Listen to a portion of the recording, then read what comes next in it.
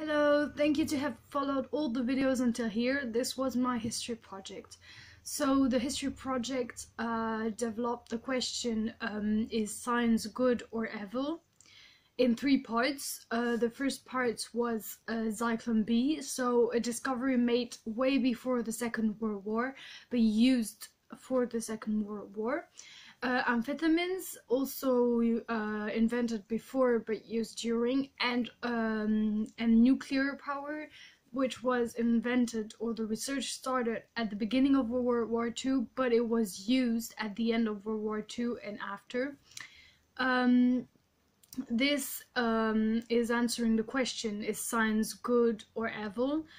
I think science is neutral. There are good points to make our lives better, to live longer and to be comfortable, but there are also some really bad parts, so we need to control our inventions.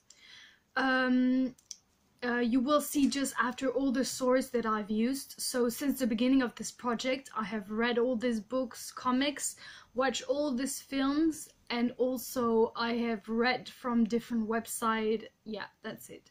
Thank you, and I hope you enjoy it. Bye!